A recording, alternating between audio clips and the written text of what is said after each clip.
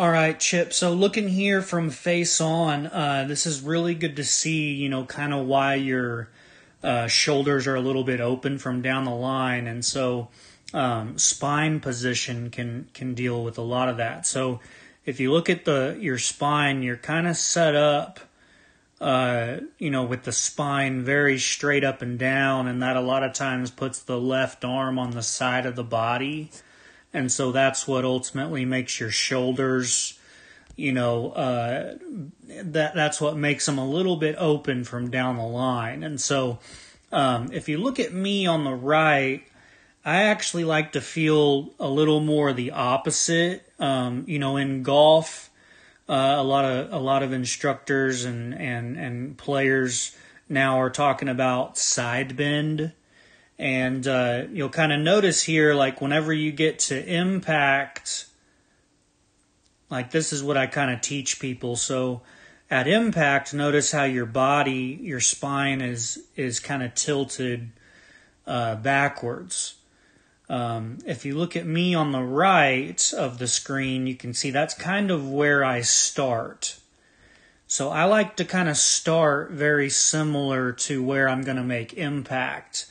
And, studies have shown that at impact, the body has side bend, and it's, and that's kind of the main thing. And so, an easy way to kind of simplify the golf swing is to start with a little side bend. So, I'm going to just show you, I'm going to send you a video of me kind of describing it, but, I'm just going to teach you how to getting a little bit of side bend and how to position your arms, and it'll help you immediately get square without having to really think about it.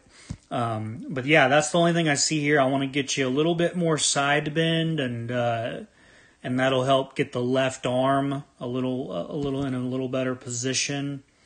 And then you'll see here that it's kind of all arms, no lower body, really in that backswing, and so it's really all arms, and then from there it's just kind of trying to play catch up from there. All right.